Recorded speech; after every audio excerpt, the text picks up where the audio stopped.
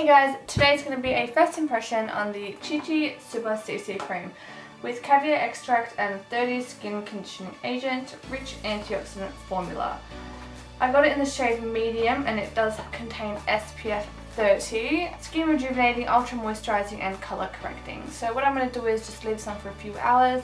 It's currently 11 o'clock, so I'll leave it on until around 3 or 4 o'clock and then I'll get back to you guys on how it's holding up. So using my Victoria's Secret Make It Last Prime Set makeup spray, this stuff is amazing. I am only going to prime half of my face, so I'm just going to use this little metal thing to cover the other side. Oh, that tastes gross. Oh, did not get that in your mouth, trust me, that's disgusting. Just using one pump to start off with, a little bit more on the other side, just as I would with any foundation really. I'm going to use my Expert Face Brush by Real Techniques and just start buffing that in.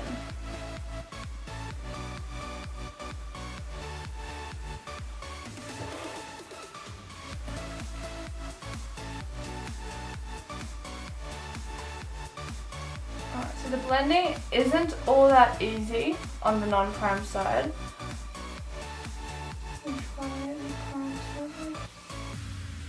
Definitely much easier on the prime side.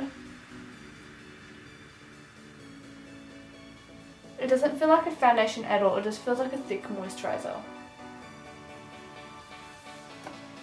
So this is only one pump, or 1.5 pump, I kind of like split it between each side.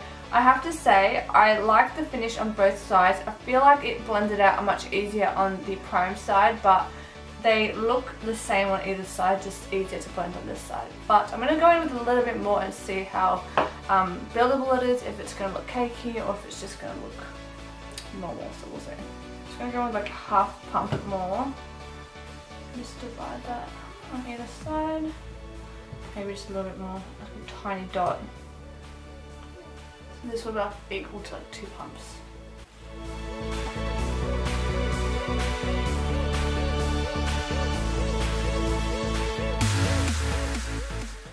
I would probably say it's light to medium. You wouldn't want to build it up too much because I'm starting to feel like it's getting a little bit cakey around my nose, but that's 2 pumps. If you were to just go the pump and a half, I think that's perfectly fine.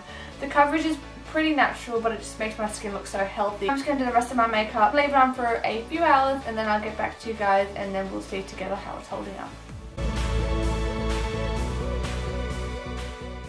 Foundation looks exactly the same, but I'm not gonna lie, I'm not all that happy with it.